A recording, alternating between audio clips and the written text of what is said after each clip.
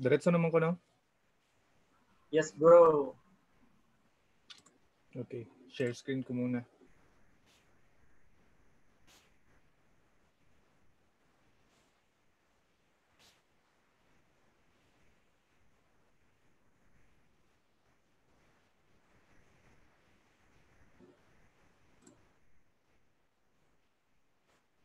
So, hello guys. Good evening or basig na dili sa wala sa Pilipinas ron. Good day.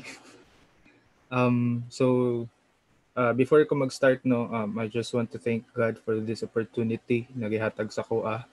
Wala ko nag-expect kay sana at first kay nag-ano lamang ko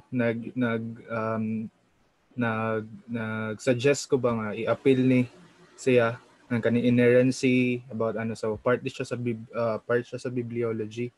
So pag ingon ni Obed na mag-ano do ko sa Bibliology, daghan di kaayo ug kaning part sa sulod. So muna let's learn together kay miskin ako pag ano nako pag sani pag basa nako sa mga sources good daghan kog natun-an. And actually na-encounter nako ang uban na mga parts sa Bibliology katong sa sa isa ka online class under sa katong sani kailang MacArthur John MacArthur naka ano ko online class ato sa ilaha about sa hermeneutics, and then naagian akong uban diri So muna share lang po din ako before punta mag-start kay na-review po day ko sa isa na ka from CCF right now namo sa Tagum, katong nako sa Davao CCF mo ko gasimba, and then mo murag nakapansin siya sa akong mga post ba about sa apologetics, and murag mapansin niya nga murag I'm quite harsh sa ako ang words, and then murag apologist mo gud pud siya. Nag-study siya under sa RZIM, and then ang ilahang mong style is evangelical jud na sila, so kanang murag kaning medyo gina ang purpose sa miskin mong guro sa pero kanang grabe lang ka hinahon ba kay dito apod ko na gitanggap jud nako ang then I'm thankful sa Ginoo kay gigamit gid siya para ko nga sana ma-realign balik ang ako ang purpose ba ni sulod ko apologetics. It's not because kanang para mo-argue lang kag tao, but to win souls jud through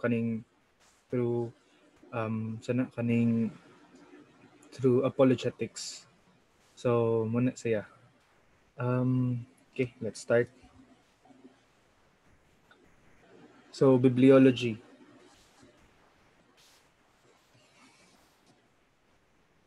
Okay, so first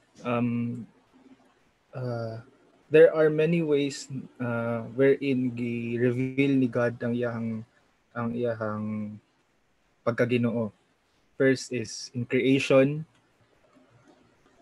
then through history, miracles, and then visions. But God primarily revealed himself in two ways. First is the living word, which is Christ himself, and then the written word, which is the Bible.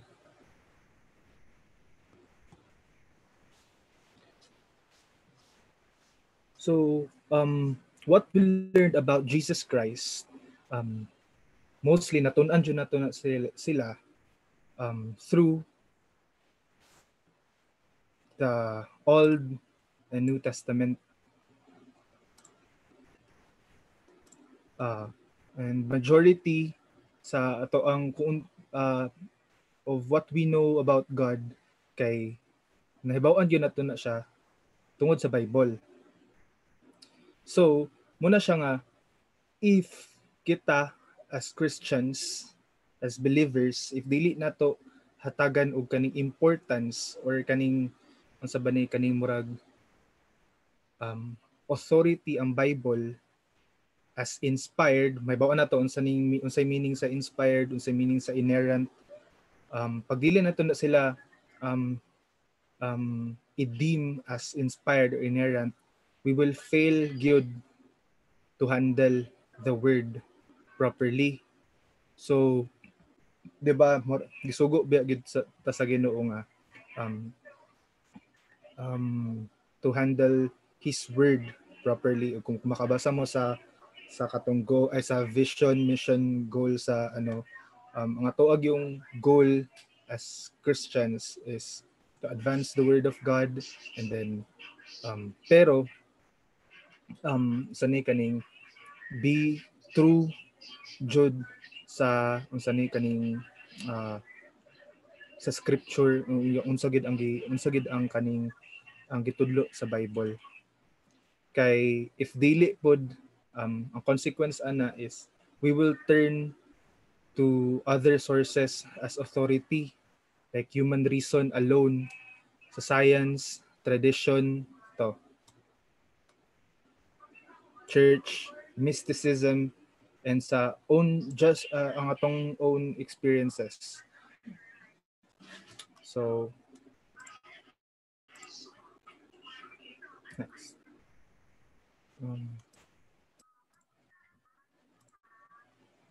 So for example, ang neo-orthodoxy, kay ang basis nila para silang belief is authority is kay Christ. 'Di ba naman to kaganina duha? Ang authority nila is ay ang kaganina katong ways nga katong primary na mga ways nga gi-reveal ni God ang iyang sarili is through Christ and ang sa word. Karon ang ilaha lang authority is kay Christ lang, which sounds good until ma-investigate nimo kay ang ilaha magud pagto is ang Bible daw is a fallible book, meaning ana nay error. Murag di sila mo tuo ba nga ang word ni God is kaning perfect. Let's say anahon na to ang perfect. So ang ilahang jud is si Christ lang gyud daw. Pero ang problema ana, if the book is full of error, which is the Bible, and mula nga to ang source of information about Christ, then ang pangutana karon, how can we know na kanang murag, how can we know about the person and murag ang works ni Jesus Christ? Nagets ninyo kung nag-fall ni siya, dapat manggod kay asa gina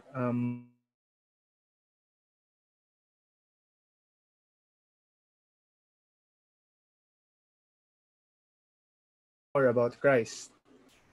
And if dili na to hatagan o pagtagad or high esteem ang written word ni God, kay sana muna murag mamali jud atong theology. And according kay Armstrong pod sa iyang book sa The Coming Evangelical Crisis, napoy mga new authorities na aside from Christ and the word, kay nay authorities na ginasunod ang church karon, which is very dangerous. For example, mga customs, numbers, human wisdom, judgment, visions, and miracles. So okay lang man ni siya, namanggi kaning dili siya okay. I mean dapat mo good every time nga naay maghatag og kaning unsa ni something info nga mo dapat niya tong theology ana through visions sa mga miracles ana good, they must be challenged, and labaw na og kanang murag ang teaching or practice kay naga go against sa word ni God. good kay dapat mo gud jud mo balik kita sa Bible. Pag once nga mapansin nimo nga kaning unsa ni kaning na mo ingon namong daghan jud kayo ron labaw na sa mga charismatic churches nga kanang na vision ng gihatag ang Ginoo sa kuan na naan nya natay one time nga makalakaw ko sa tubig. Mo to ni try siya lakaw sa tubig na lubog jud siya guys. Muna ka na murag dapat yun mo balik kita sa word ni God sa Bible jud balik kita tayo na daily pasabot o naji authority ang pastor pero dapat bang gud kay mo ano pud ta kanang mobalik kita sa scripture kay daghan jud kay na fall karon ng mga brothers and sisters na tungod kay kina murag mas taas ang authority sa pastor kaysa sa Bible, which is very wrong. So muna, we need to recognize the doctrine of Bibliology, which is a vital and fundamental doctrine dapat nato. And muna, about aning sola scriptura, which is scripture alone. Mubaya ang perminti ginato no as mga Reformed Christians. The church should not preach, teach, command, or practice anything contrary to the written scriptures of the biblical canon. So maybe later ano na to ni kay medyo ang sola scriptura is kaning nakoy na mga contrary views about pod ani pero yeah, dapat itaas gid nato ang regard nato ang authority sa scripture as command. Muna siya. Next. So, karon the uniqueness of the Bible. The Bible declares in many of the passages in many books sa Bible na the Bible itself is nothing less than the very word of God. Like kaning gid audible nga word ana God. So, mo gina nga usahay kay pagmungutana di patatao kay unsa ni kaning gikan gyud sa baba ni kuan kay man kan source ana di ba murag pag natay pag once na kaning murag na ay grabe ka crucial na mga info kay mungutana gyud ta sa source.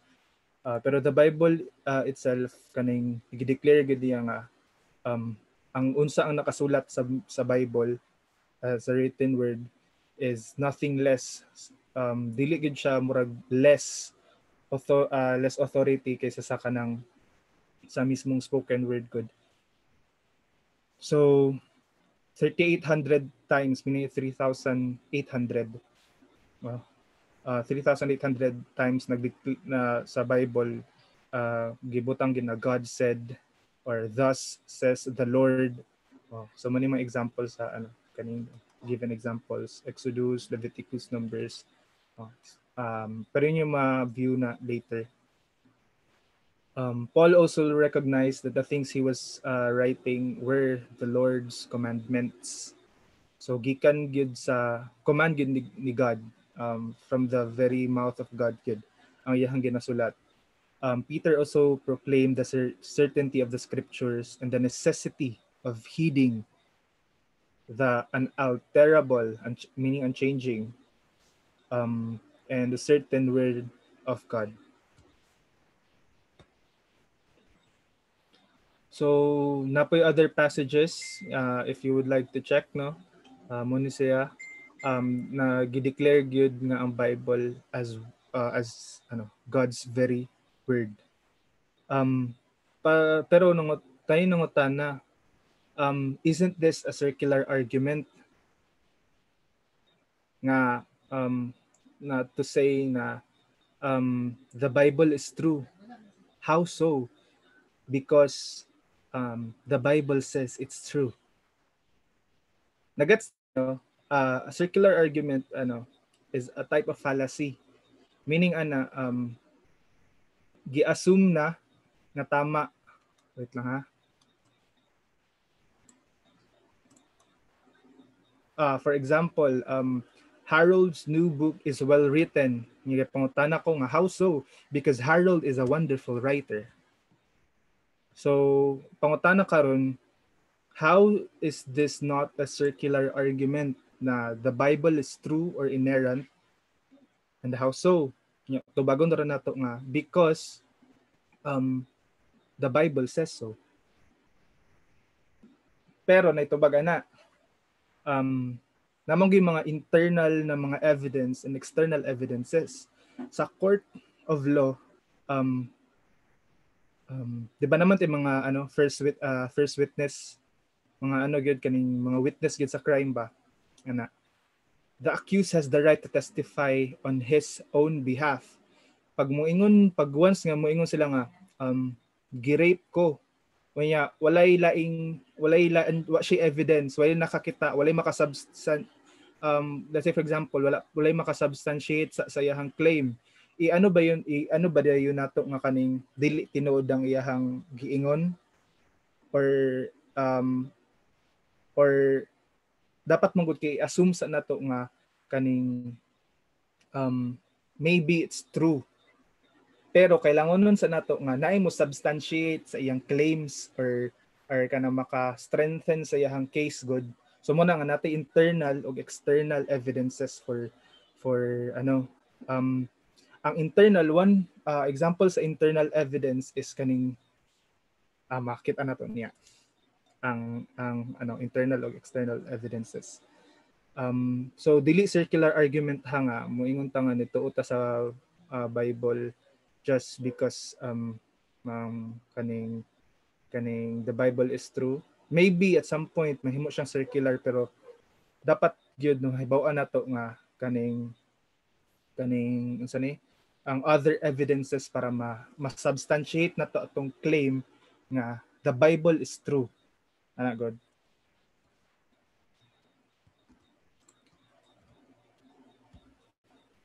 Okay, kani the continuity of the Bible. So one of the internal evidences, diba, wide variety of authors, diversity of authors with different coming from different culture, different experiences, in 1,600 years nga timeline.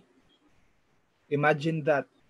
And then different locations, wide variety of conditions. Pila ka 66 books sa canon nato, sa canon sa Protestant, 66 books. And di gyud siya mere nga collection lang, kay grabe ang span sa mostly mo sa mga collections karon sa writers, kay within 5 years, 10 years nila gina-work mo na collection.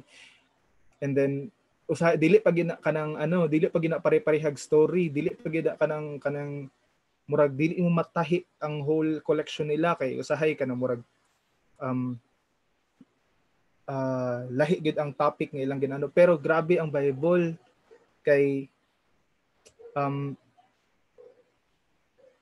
nagid nagid ang ang teachings nila, ang teaching sa Bible kay isa lang yun, nagpoint kid kang Jesus Christ, ang iyang salvation. Many of the writers did not even know what other writers wrote good. Grabe good, 1,600 years. So yet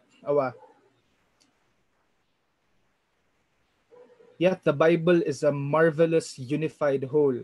Ano siyang unique ang Bible.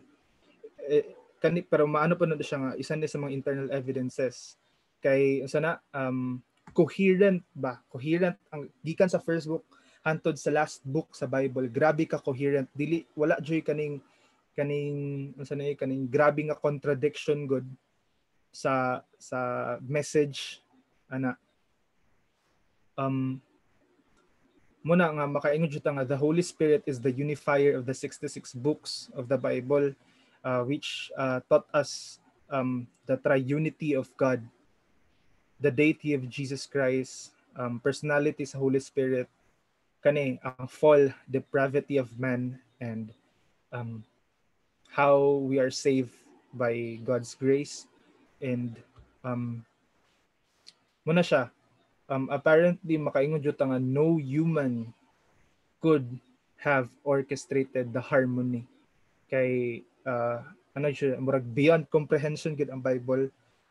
Miskin gurog ka ng mga pag once mabasa sila sa Bible, mga non-believers, if kanang with lang gid, with sincerity, makaingon jud dayon nga unique ang Bible, the way siya the way niya gina-teach ang morality, ang nature sa isa ka tao, good.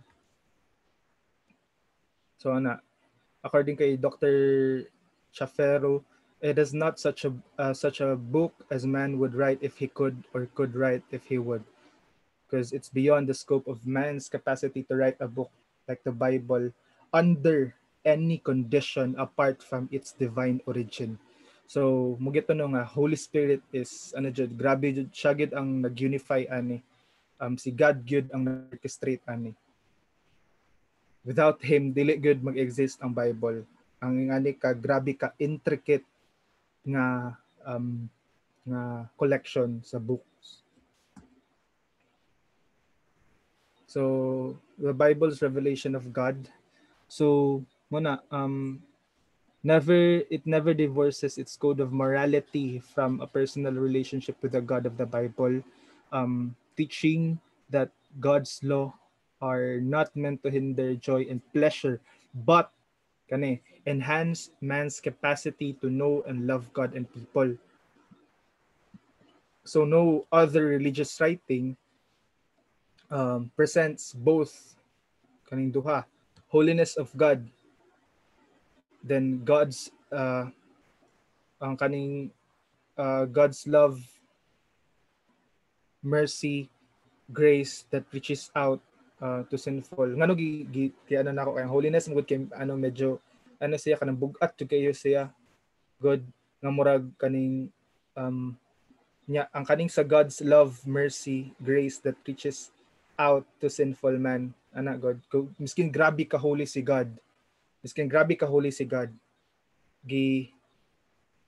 Nag-exist ang iyahang love, mercy, and grace. So nga ba to dire? So ayun.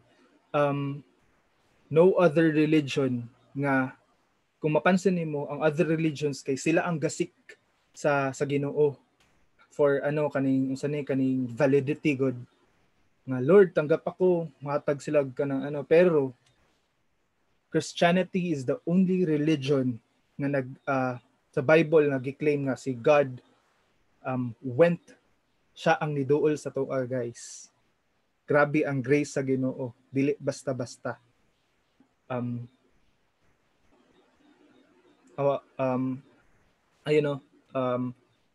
Every other religion in the world, past and present, has man seeking to obtain his own salvation or gain God's favor by some form of human works or other religious activity. Only the Bible presents a solution for man's sin that is truly life-changing.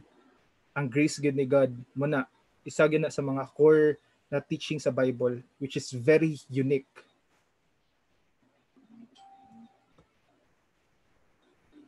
So makaingon ako nga external evidence na ni siya sa uniqueness as well as kaning truthfulness of the Bible. Hundreds of prophecies were made by Old Testament writers concerning the Messiah, ang iyahang future kingdom on earth, katong the restoration of Israel as a nation, return to their promised land kana.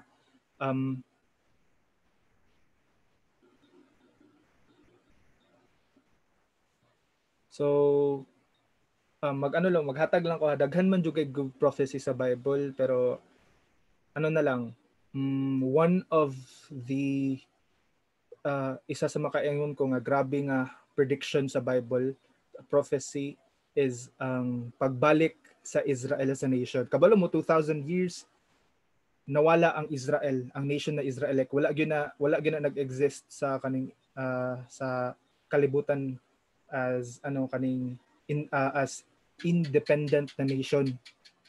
Nawala gyud na siya, katulang nang siyang mga 1980 something nga nabalik siya, and then isa ang Philippines sa murag Philippines mata ang murag deciding vote niya, siya ang last na ni vote para ma-declare gid ang Israel as a nation. And then na predict na full na prophesy na sa Bible, and then nagkatinuod. And as well as katong nga mamatay si Jesus sa cross sa Old Testament, kay man gusto ang nakabutan dito is siya more like a figure of a tree, and then murag i-describe lang ang murag kuan good, pero dili pa siya grabe ka kuan, pero nahibaw-an dito nga murag mailahan nimo ba nga unsa ni kaning crucifixion ang style gid sa kaning pagkamatay ni Jesus. So na prophesy po na daan ang katong musulod si Jesus sa na nagsakay og donkey, na prophesy na daan sa Old Testament, and then na fulfill sa New Testament. Daghan jud kayo guys. Muna such mga events kay mo speak gyud sa accuracy sa word or sa scripture.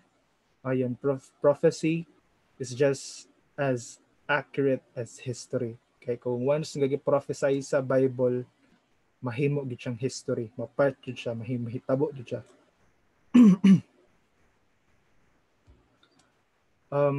Ito, nata sa Doctrine of Inspiration nata. The necessity of inspiration, special revelation in God's communication to man of the truth he must know in order to be properly related to God. So inspiration helps preserve the revelation na gihatag sa Ginoo sa toa. In what way? So kani sa revelation we have the vertical reception of God's truth, meaning vertical meaning gikan diri padulong dito so meaning kanang from lower to higher na being. So si God muna ang vertical reception, while ang horizontal revelation comes from God. Ang horizontal is paana. So meaning ra nimo kapareha ra nimo og kaning level of being. So muna inspiration, ang inspiration daw is a horizontal communication. So helps us communicate God's revelation. Nagets niyo? So God's revelation padulong sa toa, and then inspiration is communication padulong sa mga tao. So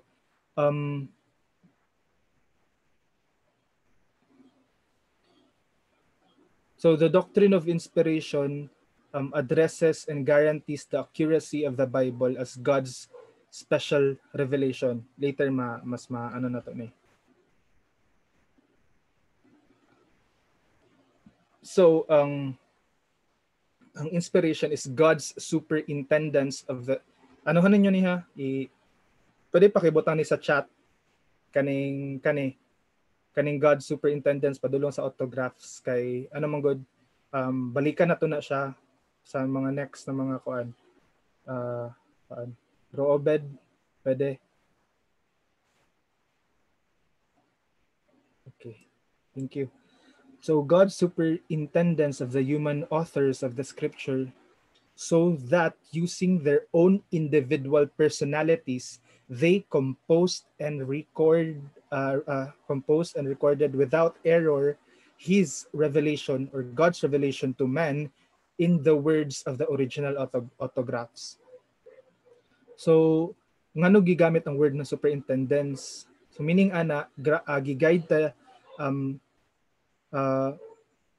muna siya ang kaning ang pag-guide ni God sa tua sa mga human authors, sa mga nagsulat sa Bible.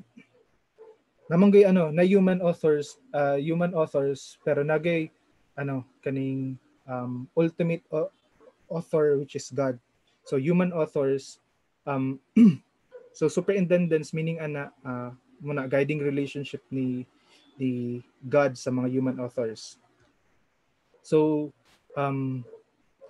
nagavary ang superintendents depende in degree ha, pero naga-include perminti ang spirit ni God to guarantee ang accuracy. So nagad perminti naga-move ang Holy Spirit para sa naay kaning mag-guarantee accuracy sa unsay isulat.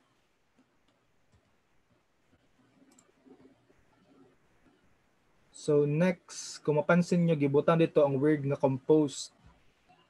It shows that the writers were not simply stenographers or kanang tigsulat ba who wrote what God dictated to them, but sila mismo, ilang life, ang ilang own personality, ang background nila, kay actively involved, meaning giguide pod sa Holy Spirit kung unsa ang nasa surroundings nila, ang ang ilahang personality appeal dito na murag ang whole life gud nila mismo kay kung mapansin nyo kay full of biya gyud, dili lang biya merely nga sugo tanan ang nadito kung mapansin ninyo no kay story jud siya, narrative jud siya ang whole mostly sa mga dito like existing gud na mga life good existing na mga nag-exist gyud sa history kanang mga tao nga gipang sulat sa Bible, not all ha, pero muna nag-exist gyud sa history ang mga nagsulat. So even the writer himself kay gyud na murag actively involved sila ba ang ilang own personality and background sa as part sa kaning pagsulat sa Bible. So third, without error. So another is kaning inerrancy mo na siya, pero later mas na to na siya. So expresses the Bible itself nga true jud ang iyahang word, ang teachings niya is kaning true jud, mo gid ang gisulti sa Ginoo. Muna ang meaning sa without error. Fourth is kani through our translations of the Bible, although our translations of the Bible are tremendously accurate, being based on thousands of manuscripts, witnesses, kani very crucial ni siya ha. Ang inspiration kay ma-ascribe lang nato sa original autographs, meaning kay sa gyud sa kaning sa mismong first nga gibutangan sa kaning sa mga authors, not sa manuscript copies or the translations based on those copies. So ayun. 2 Timothy 3 verse 16, all scripture is inspired. So muna siya, inspired by God and profitable for teaching, for reproof, for correction, for rebuke, for training in righteousness. And according kay Charles C. Ryrie, God superintended that human authors of the Bible so that they composed and recorded without error his message to mankind in the words of their original writings.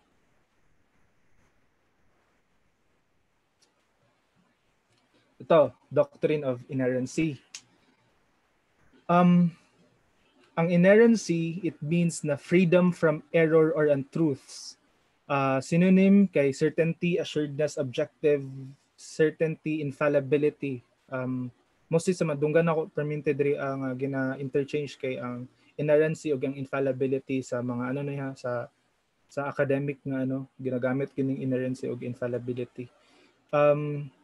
Pag mo tag inerrant or without error, guys, dili na about sa kaning namali sa spelling, namali ang structure sa words, dili na pasabot sa inerrancy. Ang meaning sa inerrancy is kaning katahi, let's say for example ningon si God gi-reveal ni God sa author nga muni ang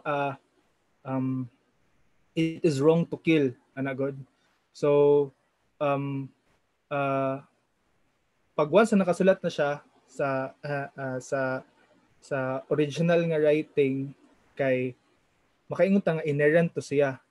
Pag once na inerrant siya, moingon ta nga mo gyud ni tama gyud ni na teaching gikan gyud sa Ginoo. Na gets ninyo?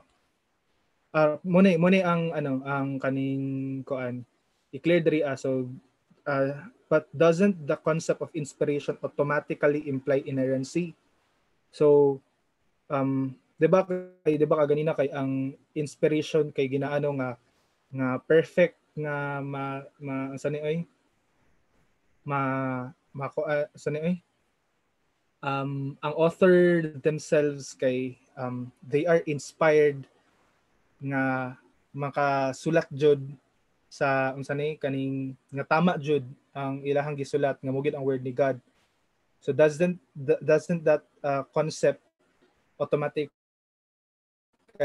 imply inerrancy? So kani inerrancy means when all the facts are known, the scriptures in their original autographs properly interpreted will be shown to be wholly true in everything they affirm. So whether this has to do with doctrine or morality or with social, physical or life sciences. Let's say for example, niingon sa ano nga God created in the beginning God created the heavens and the earth. So meaning ana naay beginning ang universe, ang gi-create ni God na universe. Pero kabalo mo nga before pa sa mga around 1980s daghan jud kay mga scientists nga nagatuo nga ang universe kaning kay wala day beginning, eternal daw siya. So ato na time kay dili pasabot nga wala na to ang mga wala nito ang mga scientists kay mali ng Bible kay makaingon jud nga tama jud ang Bible. Pero karon na substantiate nga tama gyud ang Bible, na substantiate ang claim sa Bible ba nga through science god kay tungod sa Big Bang kay na discover nga kaning nagi sani oy ultimate beginning or point of singularity ang kaning koan ang universe wherein gikan sa kana nga singularity ni expand siya muna na karon ang atong universe. So muna siya kaning infallible ang teaching sa Bible. Nagets niyo? Di ba mo makit-an good kay ingna ko ninyo ha og kung kaning kuan kaning may problema sa ako ang tingog sa ba or sa end nako sa connection.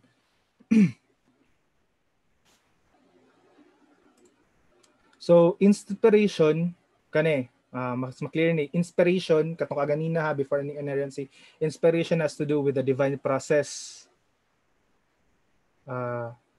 Or muna katong regarding sa how God superintended nga ginagamit ang Holy Spirit gyud kay ga work within sa environment ug sa kaning mismong heart sa author. Muna siya ang inspiration. Ang inerrancy naman has to do with the divine product. So meaning ana nga correct gyud or tama gyud ang teaching sa scriptures. Thus, makaingon ta, it can be readily seen that the inerrancy logically follows inspiration. So tungod kinay inspiration, ma-assure pud ta nga inerrant ang Bible. Nagets na ninyo? So tungod kay nay doctrine of inspiration, inspired gid ta sa ang mga authors were inspired by the Holy Spirit. We can say that the Bible or the product of the inspiration is inerrant or infallible or true. So kay E.J. Young, I quote, by this word we mean that the scriptures possess the quality of freedom from error. They are exempt from the liability to mistake, incapable of error. In all their teachings, they are true. They are in perfect accord with the truth. So, klaro, freedom from error. And the teachings, moneo, teachings are perfect, perfect accord with the truth. So Psalms 119 verse 160, all your words are true. So it is important to bear in mind that belief in inerrancy is in keep with with the character of God. If God is true, and He is, according to Romans 3 verse 4, and if God breathed out the scripture, then the scripture, being the product of God, must also be true. So nagets na ninyo na naga-flow siya ba? Naga-flow siya from God's character to the inspiration, then nga ano pod naga-flow siya from inspiration to ano din inerrancy of the Bible. So muna siya ang ginaalaw o gina-demand sa inerrancy. So inerrancy allows variety in style. So ano magitanong ang Bible kay there are different style nga ginagamit sa mga authors. Even variety in details in explaining the same events. Kung mapansin ninyo kapila ginaingon kani ba daghan kayog sa ano na sa academic nga ano na sa Bible, mga Bible scholars, ano man god like sila Luke katong sa four gospels god ginapangitaan gyud nila way nga different na lagi dari na god, pero dili na siya kaning pasabot nga tungod kay different in ilang details kay inherent na siya. Pareha ra gud ana sa ano god, pareha ra gud ana court of sa kanang mga naga-investigate. Kabalo ba mo nga mas nagakuan ang mga investigator pag mapansin nila nga same jud kaayo ang ilang details, mas magduda na sila. Mas magduda ang mga detectives nga kanang murag kanang kaning dili tinuod ang ilang ginaingon, murag gisabot ni. Pero kung mapansin ninyo, lahi-lahi kay si Luke is a doctor. The way niya gi-explain ang mga panghitabo is in a perspective nga kaning grabe ka intricate katong pagkamatay ni Jesus, grabe ka intricate ang iyang pag sa kung unsa like first kay ni agas ang dugo pagkahuman kay tubig, which is very verifiable through medical na mga tinuod gyud siya nga mahitabo daw. Naatoy basta natoy documentary nga it is highly possible nga mahitabo jud to nga dugo nga pagkahuman tubig ang mogawas. So napansin ninyo nga variety in details sa pag-explain sa event kay dili siya naga-entail nga inerrant ang Bible. So next kay inerrancy does not demand verbatim reporting of events.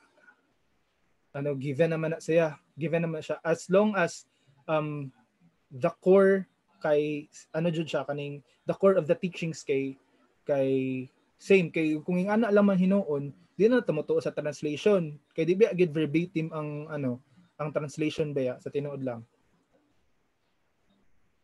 Next is it allows departure from standard forms of grammar. Kay naagi mga style sa like for example mga styles of poetry dili ba naga-conform sa sa grammar. Very free ba na siya sa So muna. Next, inerrancy demands the account. So as long as miskin unsa na daw gi-allow sa taas, di ba? Diri sa taas kay gi-allow nga miskin unsa mong buhaton as long as kanang ang teachings or ang core point kay wala ga contradict sa Bible or sa mismong word ni God gyud.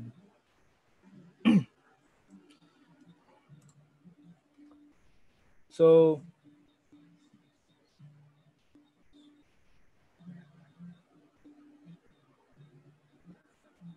Di na ito na anuhon kitaas na.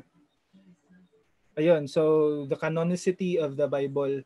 So the word canon is used to describe those books recognized as inspired of God. So muna siya, ang literal meaning niya is a rule or standard for testing straightness. To.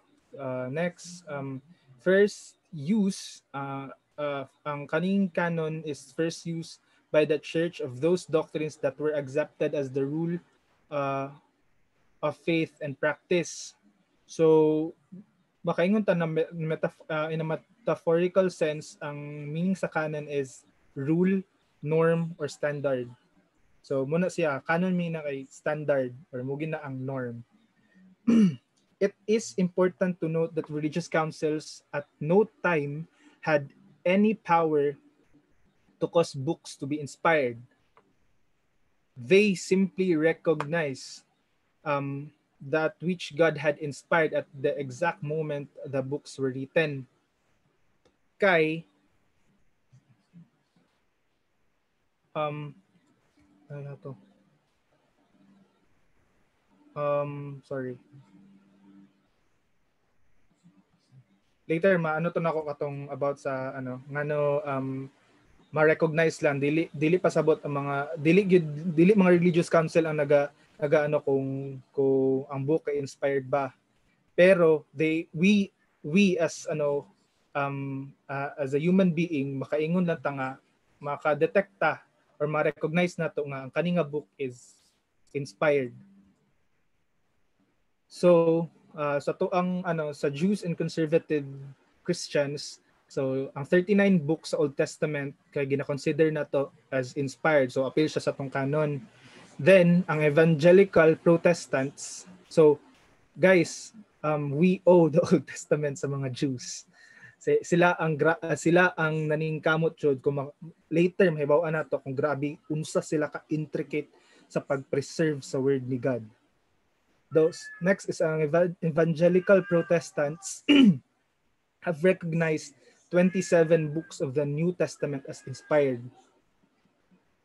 Katong sa New Testament dato nata, pero sa Roman Catholics na sila additional books, 8 books da ay muna ang ginatawag nila apocrypha, which are semi-canonical.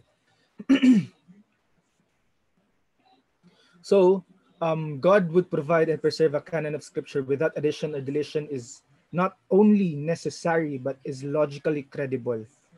So,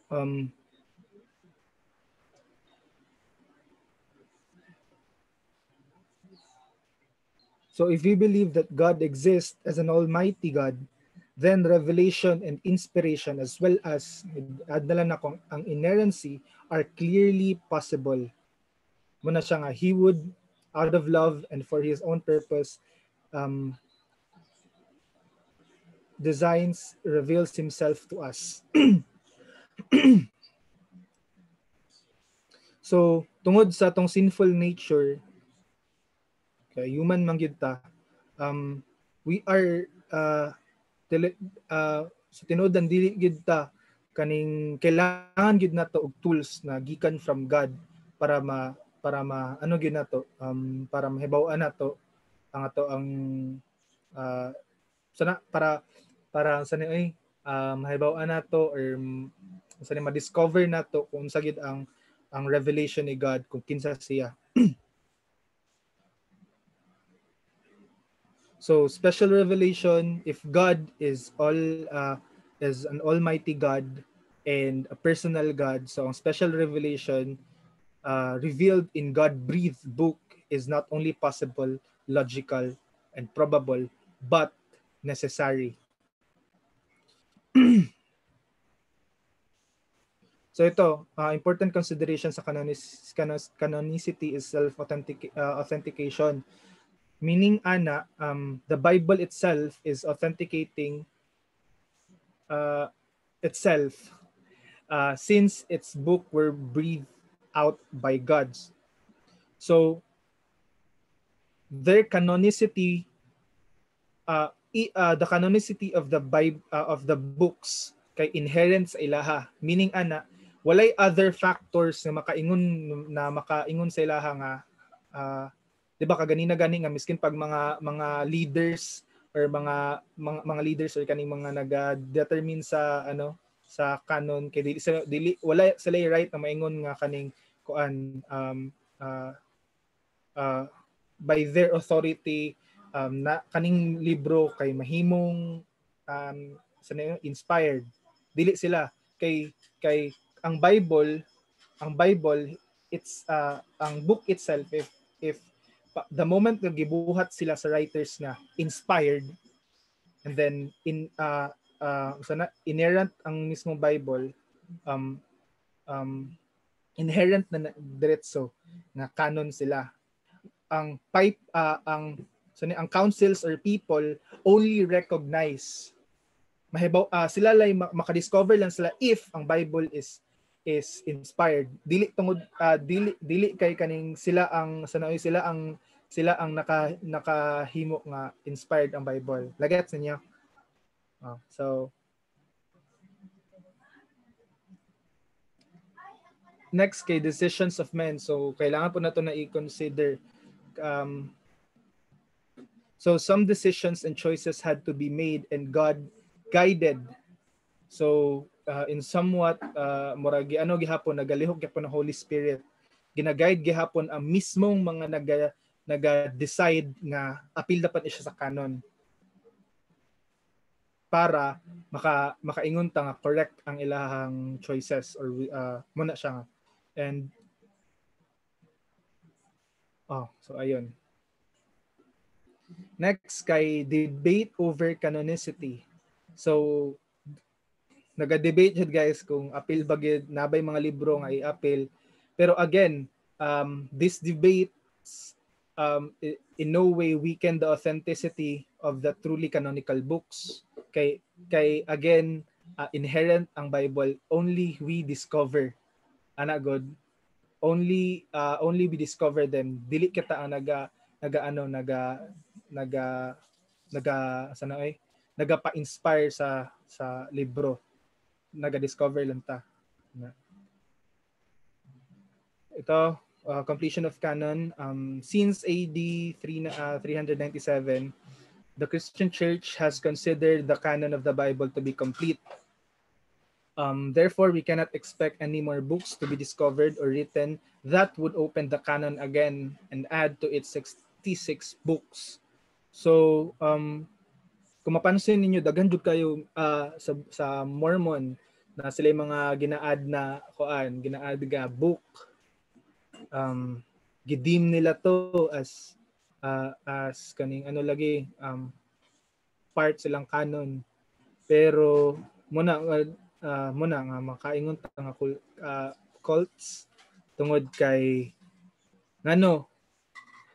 dili naman gud nag-focus sa murag ni tiwalag ang Mormon sa ang isa nila ka libro kay wala siya ni weave accordingly sa katong kay Jesus. Mobi gid ang point gid sa tong sa Bible, di ba?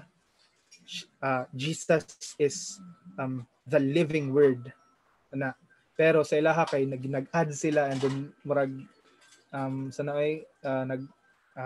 nawala ng authority God ni Jesus.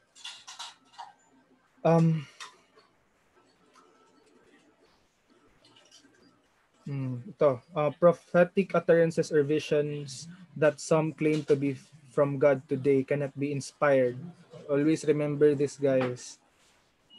Dili tungod kay giingon sa tao nga gikan sa na sila vision ana go daghan ba jud kayo kay miskin si Kibuloy ningon siya nga gikan ni gi-reveal ni God sa ako ang appointed son of God tanawa ro wala siya dili na siya dapat dapat gi-close na ang canon para ma-stop ang ingani na mga situation ana God. So muna kailangan nato pag-studyhan gid ang Bible and ang Bibliology para di pud ta ma-fall pareha sa ubang tao ani, and even explain to kaning mga heretic people God or sorry sa word, mga tao nga kaning nagatuog heresy good or nagabelieve sa nga nga pagtulunan para at least if open sila sa may ani nga discussions natay maingon and we can be able to guide them accordingly with the help of the Holy Spirit. Ngayon, Old Testament, Hebrew Bible, hapit naman nata ko. Hebrew Bible of today is substantially the same as the original writings with only physical changes like the addition of vowel pointings, reading aids in the margin, and a change to a more open form of the letters. Diba ganina mo gito nga ano na ko gi-emphasize na ko nga ang inerrancy kay dili na nagpasabot nga kaning mali mali sa letters or sa sa structure, wala na napasabot nga ang pasabot sa inerrant. Ang inerrant kay again kung unsa ang gi-teach sa Bible muna ang true, muna ang true siya and dili siya mali ana god. So muna ang inerrant kani muna siya ang katong nagi mga gamayng problema sa apostrophe ana god. Muna Old Testament scripture had been entrusted to the Jews. Moto ana ko nga we owe it to the Jews ang Old Testament. They were the custodian of the Old Testament. The Jews are the people of one book who have guarded it with extreme care and precision. That's why makaingon ta nga pod kaning accurate ang kaning precise pod tungod kay God guided them on what to do and how to preserve the word.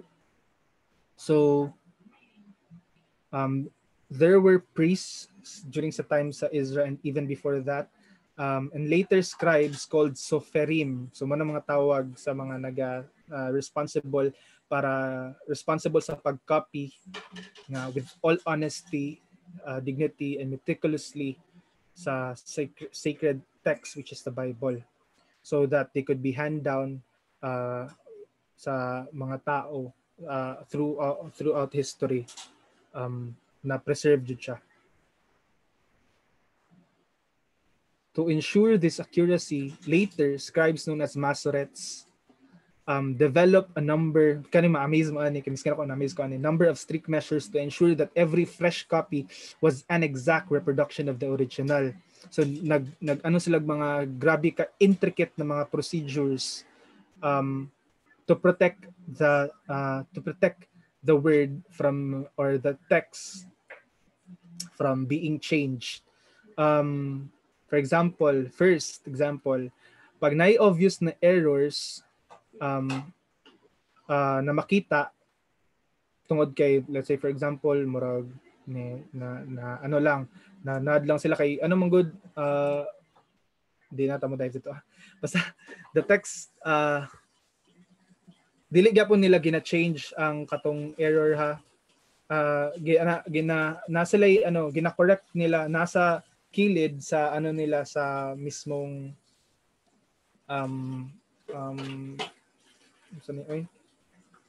dili naman papyrus ang ilang gigamit. Nakalimot ko. Basta nasa kilid, let's say for example paper na siya.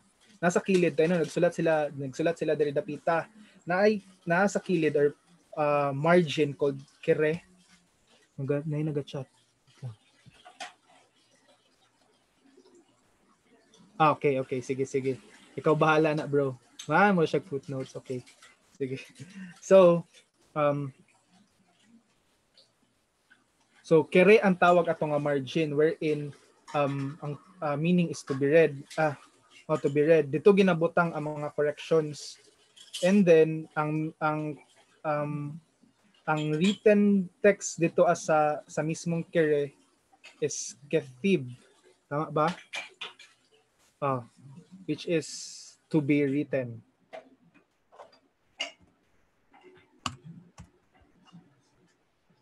Okay, next is the Old Testament. Next. Katong second the IB, katong mga intricate measures mo dito ng mga ilahang gipatupad ng mga measures. So when a word was considered textually gibutang sa taas di sa footnotes man daw ni bro Obed. Grammatically or exegetically questionable, dots were placed above the word. So pag naay mga kay ginabot kanila dot para mahibaw-an nga murag na ay discrepancy ana god o kailangan pa i-check siya na. So minute statistics were also kept as further means of guarding against errors. So in the Hebrew Bible at Leviticus 8 chapter 8 verse 8, the margin has a reference that this verse is the middle verse. So mahibaw-an dito ang muni ang middle verse. So the word darash, Hebrew word ni siya sa whole Torah na sila'y later ko ani bro Obed kay miskin ako kanang wala ko kabalo kung unsa ang mismong diri pero ang nahibaw-an lang ako kay sa whole Torah sa whole Torah sa Old Testament kay kaning kuan ang word nga darash, Hebrew word kay makit-an gyud sa pinakatunga. So and at 11:42 we are assured that the wow Hebrew word ni siya kay dapat makita na nila makita na siya as middle letter. So meaning na pag makita nila nga huy hala hiwi dili mao ang middle. So meaning ana sa prior sa katunga word naay na mali. Nagets niyo? Naay na mali. So muna ilang ilahanan nga naay sa ni character character in Hebrew nga murag nawala or nadungag baka ana god, so kailangan nila na balikan or sahay gani kay ginalabay na nila jud. At the end of each book are statistics like total number of verses in Deuteronomy is 955, the total and entire Torah kay 5,845. The total number of words is 97. Ginabutang na nila ang total number of letters, ginabutang ko na nila.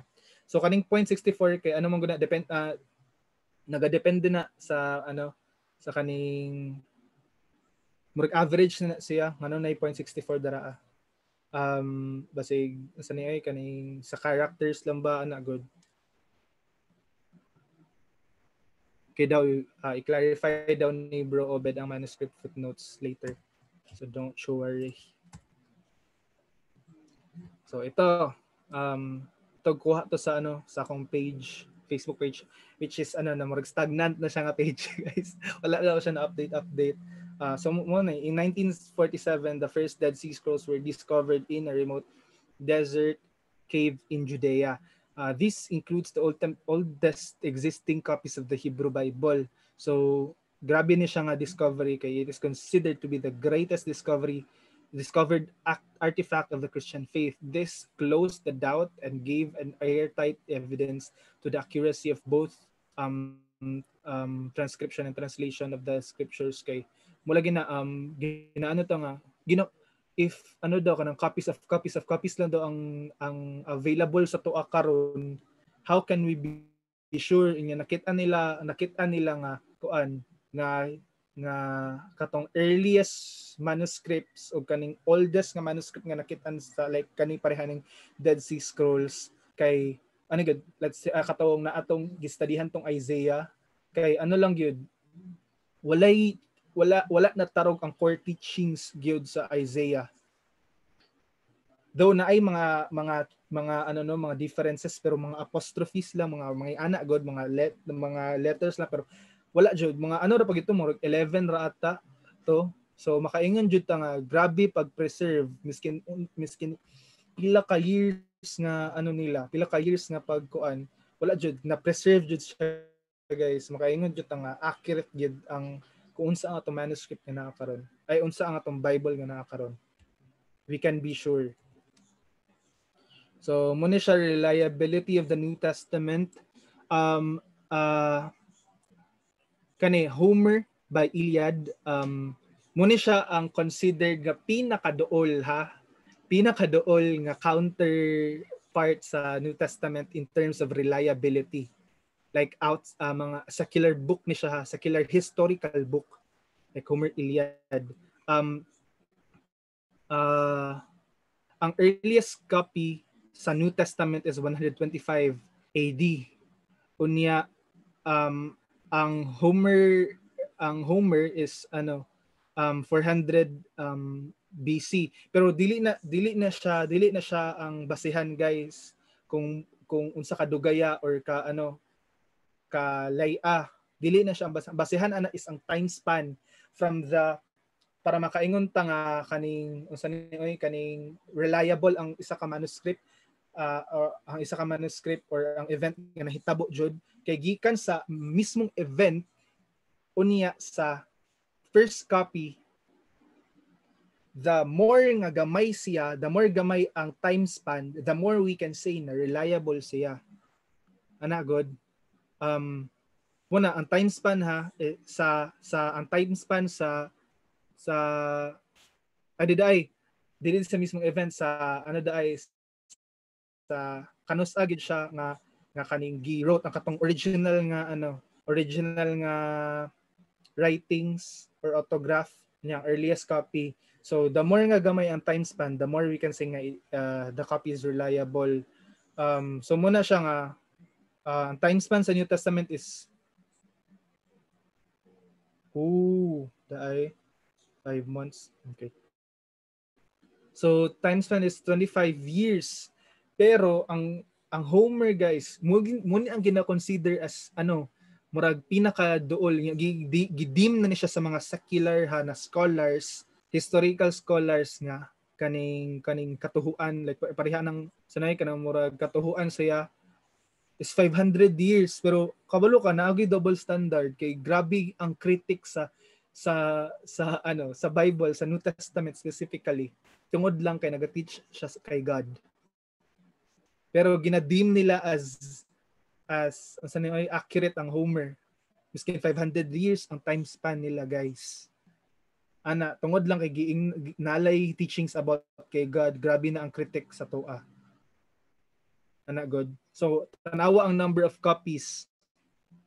25,000 copies sa manuscript, guys. Grabe ang koan. Then ang Homer is 1,757 copies lang. Nya ginadim nila na as Homer as accurate, pero ang New Testament nato, guys, kay grabe sila mo criticize, guys. Sorag jud kay sila double standard tungod lang kay naga-teach Jesus. So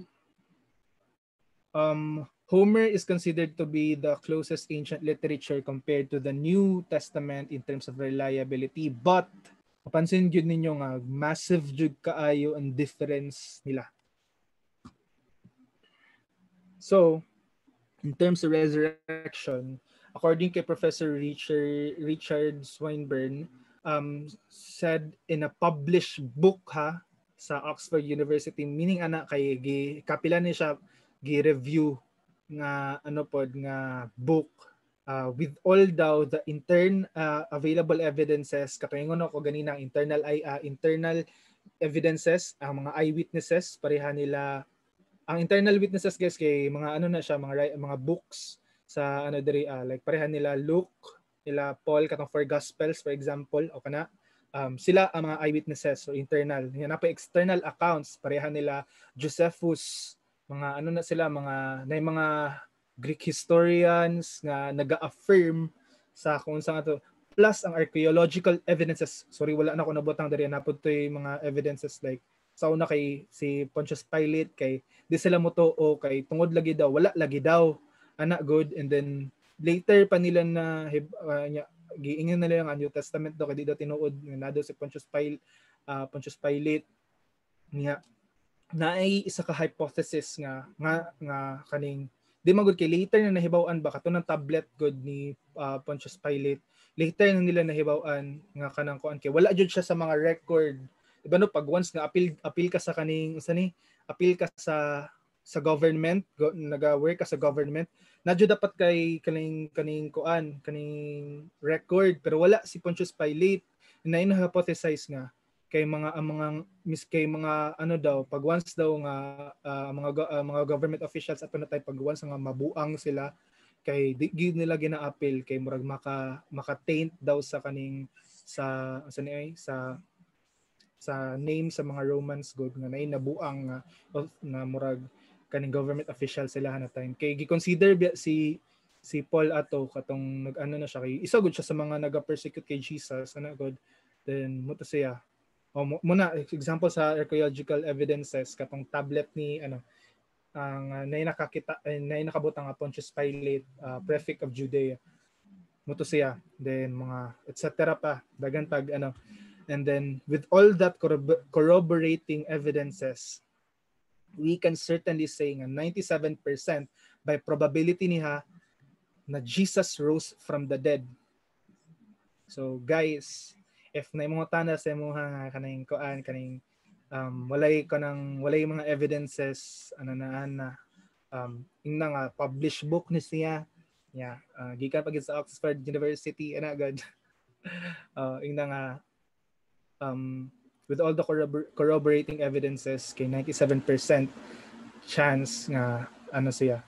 Pero as a Christian makaingon jud ta nga Jesus rose from the dead.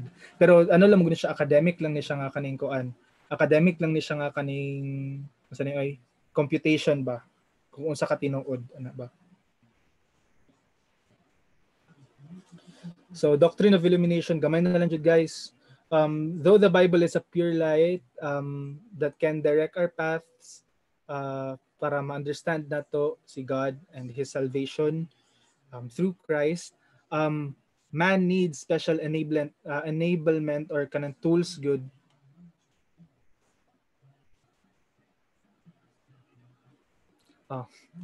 wait lang yan na tabagan enablement para sa naoy maka ano ta sa kanang spiritual dimension good kay man's natural abilities were bound to our kaning natural nga kay lawas nga madunot ana god pero we have the soul and then muna siya nga ang soul pod nato is kailangan gyud na kailangan pod og kaning kailangan gyud nato Holy Spirit ana god para makasabot ta sa kaning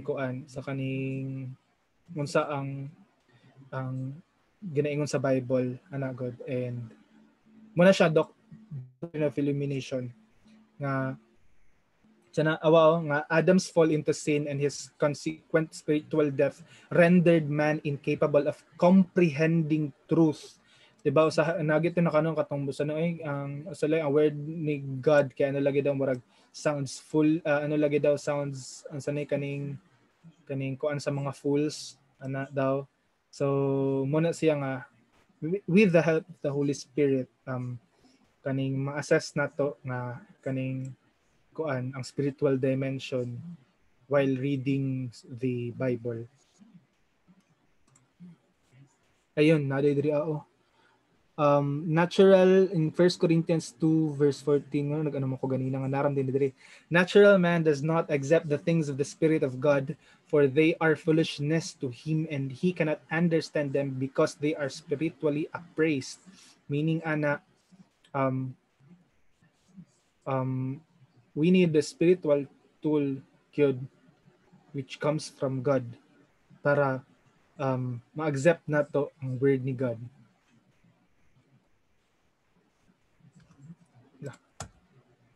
Yun. So muna, this means a special work of God is needed to make the scripture understandable to both natural men, which is mga unsaved or unbelievers, and to the saved. So remember mo sa Luke nga katong Jesus katong two disciples na kaning wherein he opened their eyes para ma-comprehend nila ang word ni God. So illumination good guys is necessary. So it can be defined, ang illumination daw can be defined as the special ministry of the Holy Spirit whereby He enlightens men so that they can comprehend the written word of God. So maka-consider nato siya as pre-salvation. So meaning even ganing ang apologetics is gina-consider po siya as kaning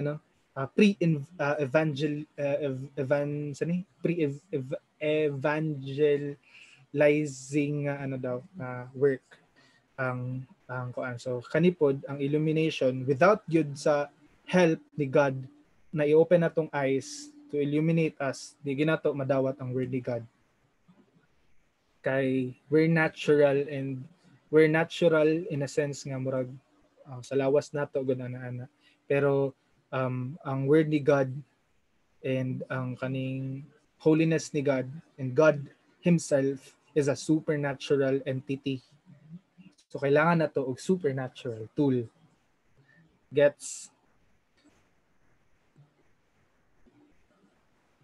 So generally, illumination is used in reference to the ministry of the Holy Spirit. So Holy Spirit kina naga-enable sa believers para ma-understand nato ang scriptures.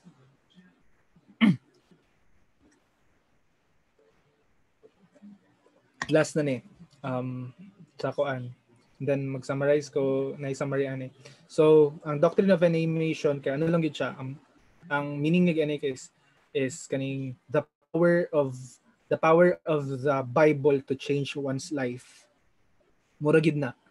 Grabe makaingon man jud tanong nga daghan gani nakoy nabasa ato nga daghan jud kay mga na-change na lives through reading the Bible, even us, 'di ba? Nagitay unay one time nga mohilak ra tag kalit habang gabasa, then naway time nga makaingon ta nga sani ay kana ma-review kita tong sarili ba nga kailangan ako kailangan ako nga buhaton ni ana tungod kay makaingon jud ta nga life changing jud ang scripture. First nga way nga ma-change makaingon ta nga naagi changing power, life changing power ang Bible is wala nga the power of the Bible is seen in the way it reveals God and his glorious plan of salvation. Then ang second kay power of the word is seen in the lives of the saved. So kaganina kay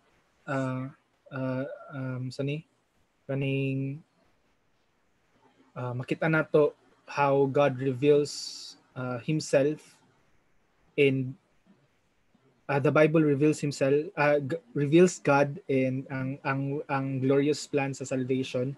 Ang second is ang power of God in the lives of the saved. So muna siya.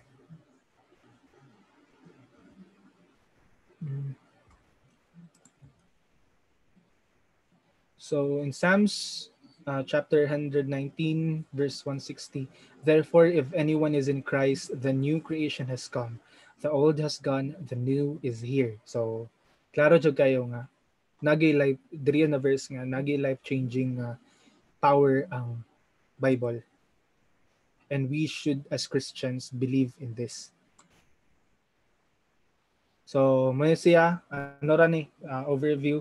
So revelation refers to the content of God's truth as it was revealed to the Old Testament. So muna siya vertical revelation, di ba kaganina? So inspiration refers to the accurate transmission of that content to men, first verbally as with the prophets and then in written form. So horizontal ang inspiration. Next is inerrancy. Inerrancy refers to the infallibility of God's teachings. God's teachings sa dili sa kaning mga letters nga namali ana. So but kaning ang teachings sa Bible. Next is canonization. Ang canonization refers to the recognition dili kay kita mismo naka-affect sa inspiration sa isa ka book, pero we only discover it. Mana siya ma-discover nato kung ang book ba is inspired. Next is ang illumination. Illumination refers to the understanding of the Bible. 2 Corinthians. Sige. Change na ako. Illumination refers to the understanding of the Bible's message to believers. So, muna siya, illumination is pre-salvation. Because without the Holy Spirit, the kaning work of the Holy Spirit kay kaning di ginato madawat ang truth na naa sa Bible, sa teaching sa Bible. Next is animation. It refers to the life-changing power of the scriptures sa kung kinsa man ang makabasa ani. So for reference kay sa Bible.org kaning series Bibliology, Doctrine, Written Word. So if ganahan pa mag further readings kay medyo summarize na good to guys, promise pero taas jud kayo. So mura na. Thank you guys, thank you for listening.